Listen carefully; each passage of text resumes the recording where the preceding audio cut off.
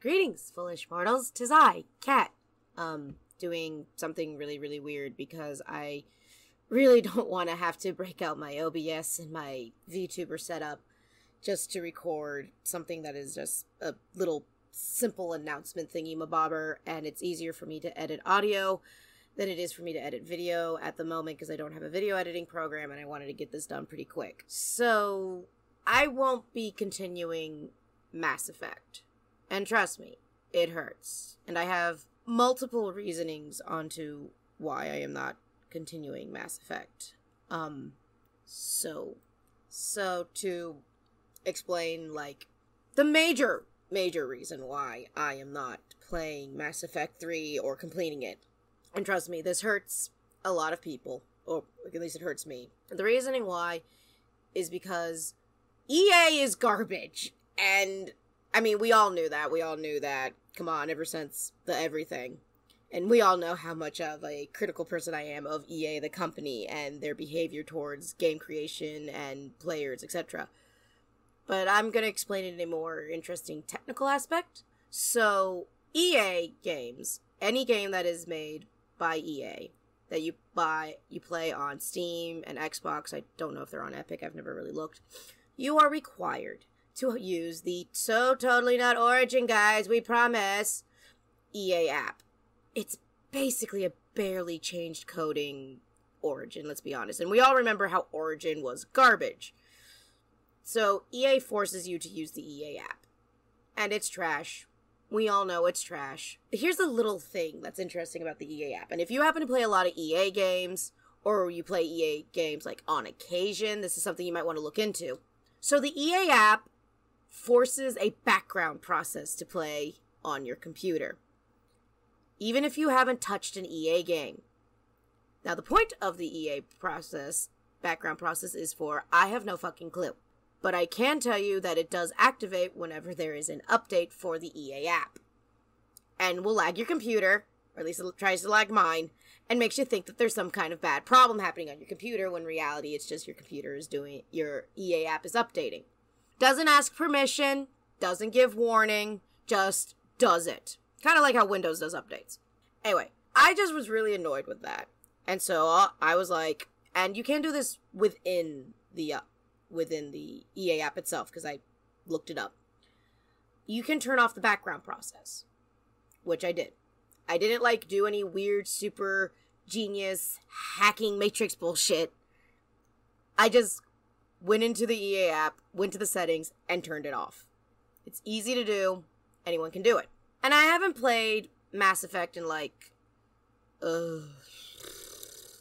hold on, let me do some notes. I haven't played an EA game in 4 weeks.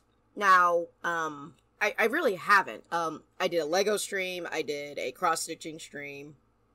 You'll see those videos sooner or later. I was sick, massively sick, that I could not stream or make content for a week. Let's put it this way. During that time of sickness, my body refused to let me leave my bed. I was that bad. I'm better now. I still have a cough and some throat tingles, but I'm good now. I haven't played technically an EA game in 4 weeks. And I decided to do a new game. Not a new game. I decided to boot up Mass Effect 3, and I started it up, and it kept going. Restart the program. It needs to install important updates. Please restart the program. I was like, okay. Knew this was most likely going to happen because I've turned off the automatic updates because I did not like it. And it kept going. And going. And going. And going. And going.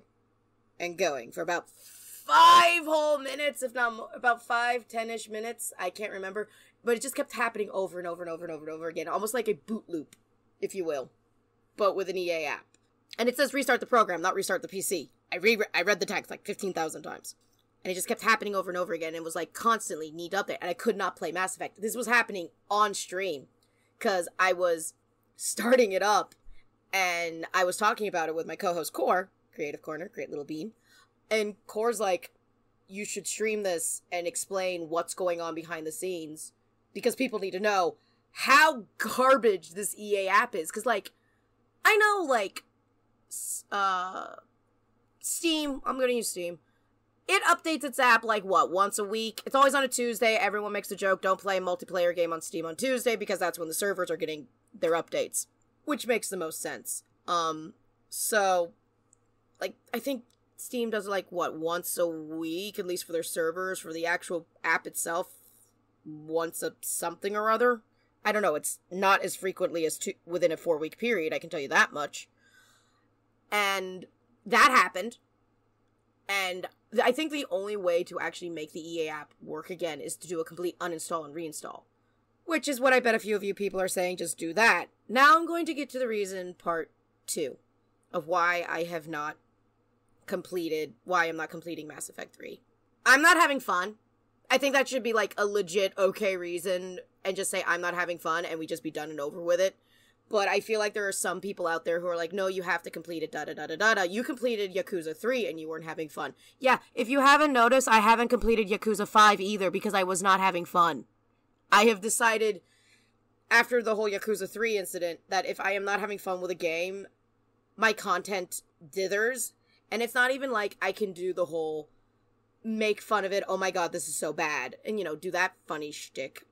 Because it's even like, it's not, I can't even do that. It's boring. At least that's what I decided after the Yakuza 3 incident.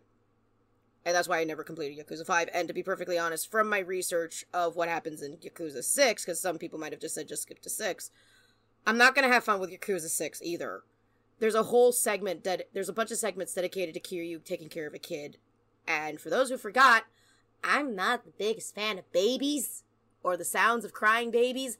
Hence why I don't want to play Death Stranding, even though Epic gave it to me when I happened to be on their website when it was Christmas, because I wanted to see if Kingdom Hearts was on sale. So that's a thing I'm gonna have to give you an idea of. So I'm just like, the weird thing is, like a Dragon does perk my interest, Inshin perks my interest, and, like, the other stuff perks my interest, so there's that. And, like, I already kind of know what happens in Yakuza 6, because I'm like, I got Wikipedia, I got friends who've played these games, I'll just ask them. Because I'm not one of those people of, like, if I'm not having fun, I don't think I'm making good content. And I really am a big proprietor of, I'm now becoming more of a person who's like, if I'm not having fun, we have to change it up. And I am not having fun with Mass Effect 3.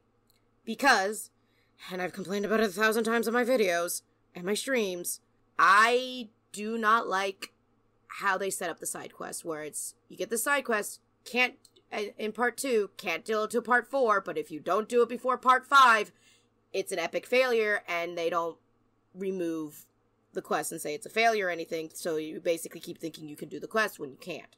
And it got to a point, and you can see it in my last video that I did of Mass Effect 3, I'm so annoyed, there's a freaking, the title is called, what is it? I'm so irked, I'm making lists.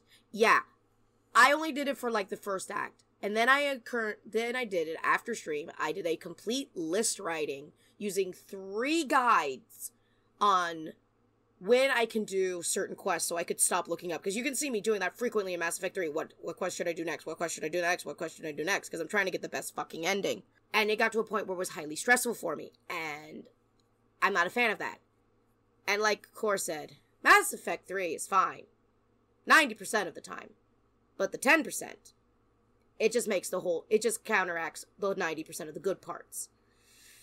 The stupid fucking ending, and the stupid fucking quest situation, and the stupid Anyway, if you are actually here for my Mass Effect content, I doubt it. I don't think anyone really watches my VODs, to be perfectly honest. They are just like, they're unedited, raw VOD footage. It's not edited, it's not changed up. I don't do that because I do not have the process. The only time I ever have my videos edited is if I have a massive internet issue, and they become in multiple parts, where I have my friend Fibnac actually, you know, edit it and put it together and put the funny little ha-ha-has. But it's just basically raw stream footage, because I really do not want to deal with editing. I am one person. I cannot hire a person. I am not Markiplier. I love how I'm like, I am not Markiplier. That's who I use. I am not big and popular, and I'm not great with video editing. I'm only good at, like, speed paint level. Anyway. I also hate listening to the sound of my own voice. This audio editing is going to be a pain in the ass for me. So that is, like, the main reason why I am not playing Mass Effect 3 anymore. And I'm sorry if you guys wanted me to continue it. I love the Mass Effect series. I was never a biggest fan of 3, because The weird thing is, I can remember certain aspects of 3, but I also remember the ending, and then suddenly White Seething Rage. So, if you're here for the Mass Effect series, I'm very sorry. No, I will not do Andromeda. I don't own Andromeda. I don't wish to own Andromeda. I don't wish to play another EA game for a good period of time. I'm gonna be honest with you, Chief. So that is why we are currently doing Bloodstained Symphony of the Night. I know I will be doing another game possibly afterwards, depending on how long Bloodstained lasts. And then I will be doing, well, the thing I keep teasing and I've been mentioning, I will be doing the Kingdom Hearts series soon. The complete series. Including, you know, all of it. Except for the mobile game. I can do all of it except for, I think, mobile games and Dream Drop Distance. Which I will do, like, funny little video explanations, and for the mobile games, I'm just gonna... I've already made this joke, and I can say it now. I'm just gonna read the Wikipedia article so people can have some form of understanding what the fuck's going on in 3. So that's kind of my plan, if anyone's actually curious about behind the scenes. Thanks for listening. See you later, foolish mortals.